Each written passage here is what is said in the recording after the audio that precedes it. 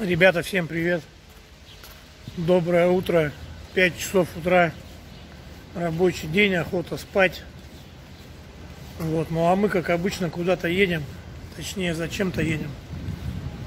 Вот. Ну а куда мы едем, зачем мы едем, сейчас расскажет вам один человек. Вот, ну я приглашаю вас, поехали с нами, посмотрим, куда мы поехали, зачем поехали, какие дела будем делать. Поэтому не переключайтесь, смотрите далее.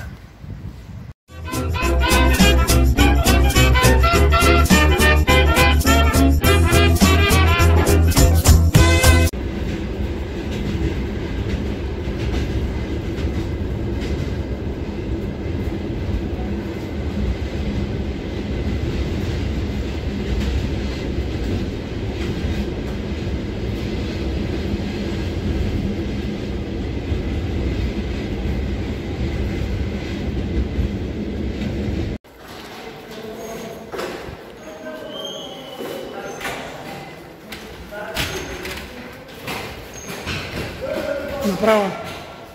А? Направо. Направо. Мне ты говоришь, что ли? Да. Ну, либо там пойдем. Угу.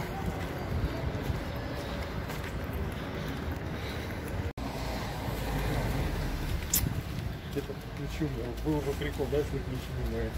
Ну, это как минимум. Произошла у нас телепортация.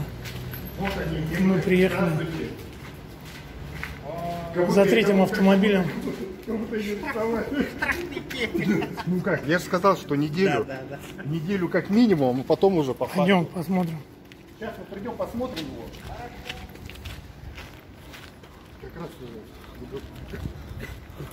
с которым мы тут все договорились, может быть. Идем забирать. Это первое наше дело, надо сейчас его завести. Стоял неделю или дней 10.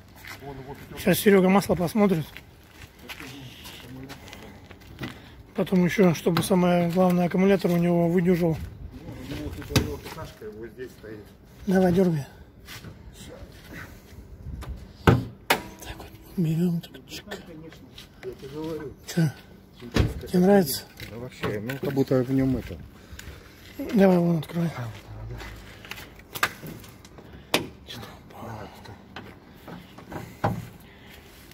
Вот он, что говорит, понял? Масло глянем, да. Да, у них болячка из-под крышки. Ой, сама крышка. Ну, он сказал, что прокладку мы сказали, короче. Ну, у нас на гете, на синем, который мы взяли с глазуром, да? Вот здесь тоже из-под крышки. То есть здесь все нормально. Ну, хотя у нее тоже, он под крышкой тоже все. Он говорит, что, ну, ему... Ну, давай, момент истины. Да. Сейчас как раз посмотрим. Что он, чирк, не чирк. Крылья даже не крутились. У фюндайчика-то, говорю, крылья не крутились. Капот не крутился. Тут вообще все. Чики-пуки. Короче, вот сколько, дней 10, он неделю простоял, завелся сам. Не проблема. Короче, дверь там. До сегодняшнего вечера у него как раз 2600 ушло. Это получается, у него по день попало 13 дней. Так-то нифига. Чуть-чуть дымок имеется. Ну это, и там. Будем надеяться, что он пройдет после того, как он нагреется. Нет. Да. Не, да. Ну и масло у него желательно поменять уже. А в автомобиле просто срач. 10 лет ездила. Одна женщина. Ну да, помыть, короче, химчистку по-любому надо делать. Ну, зато кондиционер работает. Ну, вот. Самое главное, кондиционер работает. 2 колеса у нас имеется. Короче, у нас сейчас какая программа? Нам надо вот эту резину поставить, еще 2 колеса взять, чтобы сохранить нам вот эту резину. Да. Эта резина у нас что? Ice Cruise Yokohama. Да. Шипы все на месте. Жалко на ней просто ехать 3000. Она просто в негодность придет. Вот это мы подкрасим, приедем. Задний бампер. И вот это подтыкаем. Ну, короче, есть что поделать, по мелочи. Но цена решает все. Так что не переключайтесь. Сейчас мы пойдем, короче, устроимся в гостиницу. На вокзале там снимал, короче, все удалилось. Поэтому не обессудьте. Вот что есть. Сейчас пойдем устроимся, возьмем Гетца и поедем за резиной и посмотрим еще пару вариантов. Так что пошли с нами. Короче, купили вчера резину. Вот такую вот. 4 штуки. Стояла. Сколько, Серега, резина стояла? 5 или 5,5, да? 5,5. Короче, торговали за 3,5. Чуваки нормально торгуются. Вот сейчас, короче, на шиномонтажке переобуемся. И поедем смотреть. Там Мазду нашли тройку. 8-й год за 300 тысяч.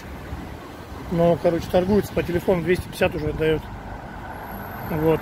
Вчера посмотрели Лансера 2012 года, короче.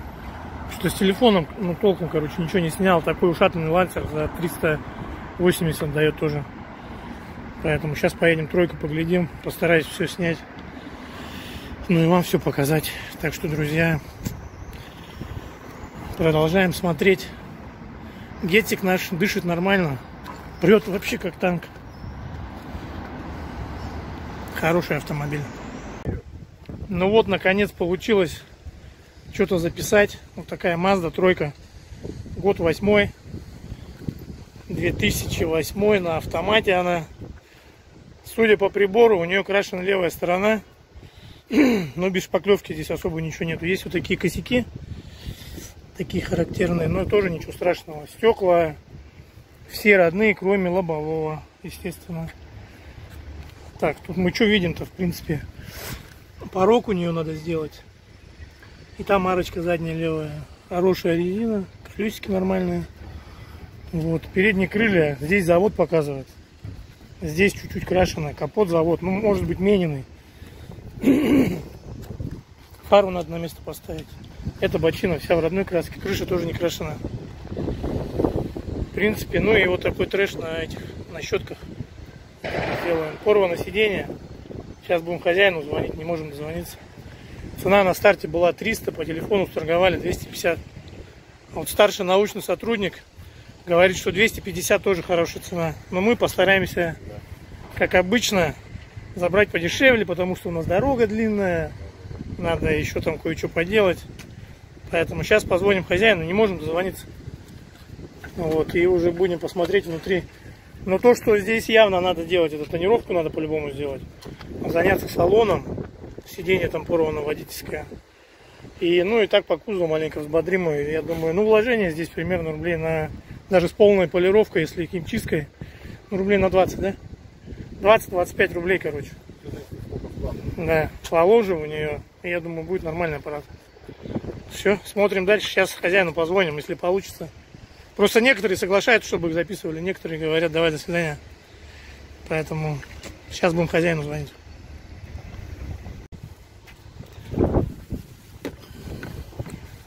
Нормально, синюшка вот разошлась. Руль лысый. Походу лысый, перешитый. Пробег типа 234. И далее пойдем посмотрим капот.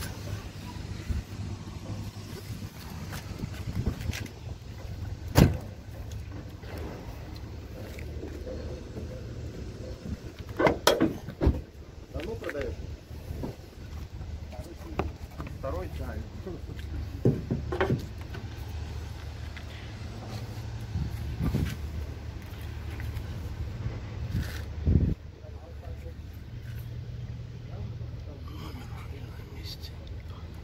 Ну, здесь не знаю сейчас. Короче, так просто общий обзор делаю. Что там, сиденье порвано, да? Ну, что, да, вот это, да. А по дверям что? По дверям нормально. Вот здесь вот. Ага. Что, рыжик? По подъемникам. По подъемникам. Ага. А, рабочий или не рабочий? Мотор рабочий, здесь электрика у нас будет.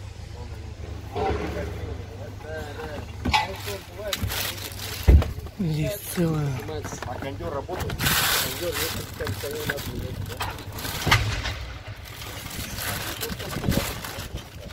водительская тоже там через раз, чтобы поверху. Сзади моторчик него там вот эти шестерни, короче, сточились. Так-то он работает, просто когда поднимаешь, А давай заведем, а?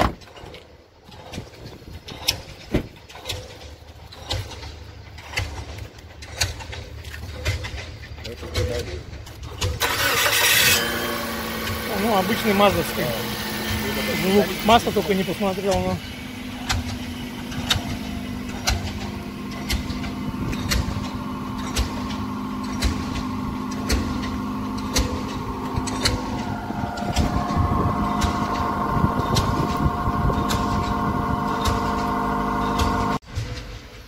Ну что, какие новости? Короче, купили тройку, 8-й год. Стояла на Авито 300. По телефону сторговали 250. Посмотрели, поездили. В принципе, по технике вложений нету. Ну, по кузову я уже все говорил. Короче, сошлись на 235. Плюс комплект зимней резины на литье. Но так как резину, короче, забирать только вечером, а мы хотим уже сегодня уехать, час точнее. Короче, мы с ним договорились. Я говорю, давай тогда ты резину себе оставь, здесь продашь. А мне просто скинь сумму. Ну, короче, 225 забрал я. Мазду 3 2008 года. Вот. Ну, в принципе, на этом, наверное, будем закругляться. Там что по дороге, там мало интересного. Ну, а что будет дальше, смотрите в следующих роликах. В Казани жара, короче, 38 градусов. Это вообще просто капец. Вот так, друзья, работаем. Интересно, зарабатываем деньги. Подписывайтесь на канал, кому интересно. Ставьте лайки, комментируйте. Не знаю, в соцсетях размещайте видео. Всем мир. До новых встреч, как говорится.